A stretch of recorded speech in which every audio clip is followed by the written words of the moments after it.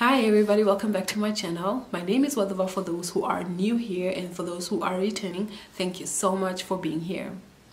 In today's video, I'm going to be talking about what to pack when you're preparing for your year abroad. I have a few girls that I'm working with that are preparing to leave for their host countries, and they are super excited. They are like, oh girl, what do we pack and whatnot. So this video is for you guys and for anybody else who is packing and preparing for their year abroad.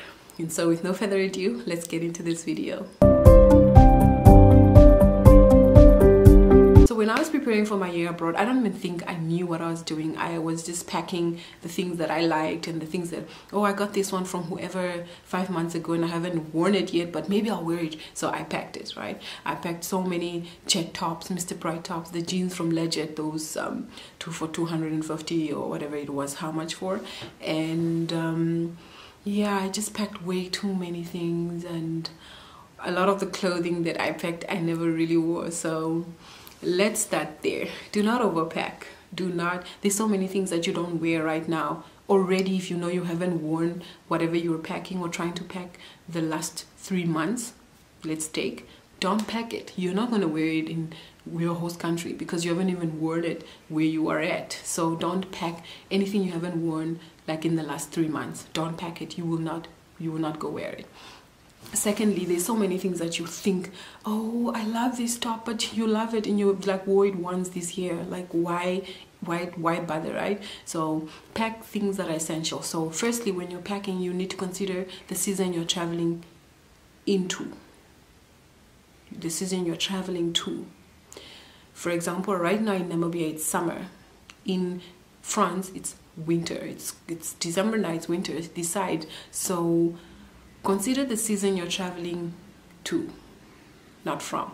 If it's winter, if you're going into a country that's having winter season, when you get there, then you pack winter clothing only. I would say pack winter clothing only. 2 to 3 jeans or 4 if they're really good quality jeans, like undies, bras, socks. Those you really need to pack a lot of, because firstly it rains a lot this side.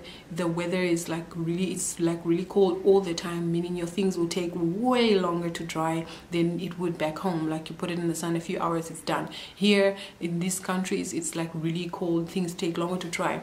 And also if your host family do not have a dryer, then it will take longer. So instead of just packing like 4 pairs, like get 10 pairs of socks, 10 15 pairs of undies. Maybe I'm exaggerating, but you know, get enough so that you don't run out. Then you just pack like long sleeves.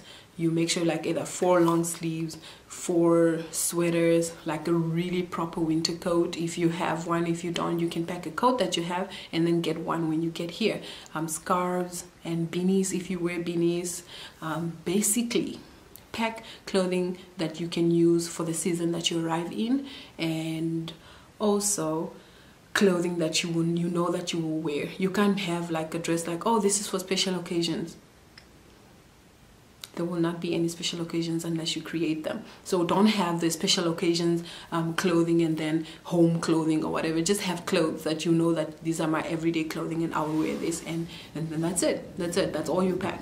And then also on top of the clothing and stuff, let's see, if you're arriving in the winter, I say 1 or 2 pairs of shoes should be fine for when you arrive. So, or 3 slippers if you need to have slippers before you get here, because you can buy slippers here. Boots, a pair of proper boots if you would like to. You could add waterproof boots like rubber gum boots, and maybe sneakers. That should be fine for the winter season. And then the summer, you just, on top of that, you then just add like a pair of sandals or whatever. But then when you get this side, you decide how you're gonna shop, because when you're leaving, when you're done with your au pair year, same thing. You have to probably end up giving away some of your things to make space in your suitcase, because you will buy. You will definitely find stuff you like and you will just be like, oh, and you just end up buying it. Also on top of this clothing and stuff, bring things that are of sentimental value. This could be pictures of you and your family, your friends. Take pictures of you and your family and your friends, because when you get this side, they're not here. The pictures help.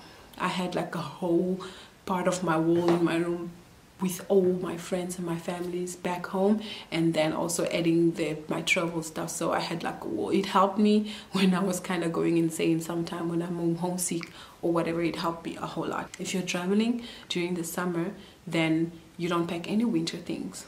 You pack maybe one you pack like maybe one sweater or like a denim jacket. I've always had a denim jacket. Didn't matter the time of the year, because it could be winter, summer, and then in the evening it's quite cool depending on where you are. Also, you always need the denim jacket or like a really light cute thingy. But when you're traveling during the summer, do make sure to just pack the summer things and have one or two, a sweater and like a denim jacket or whatever, just to, in case it gets chilly in the evening, you have something to warm yourself up with. And no winter stuff, no boots, no anything like that, to have the space and to travel a bit lighter. So basically that's it when it comes to packing.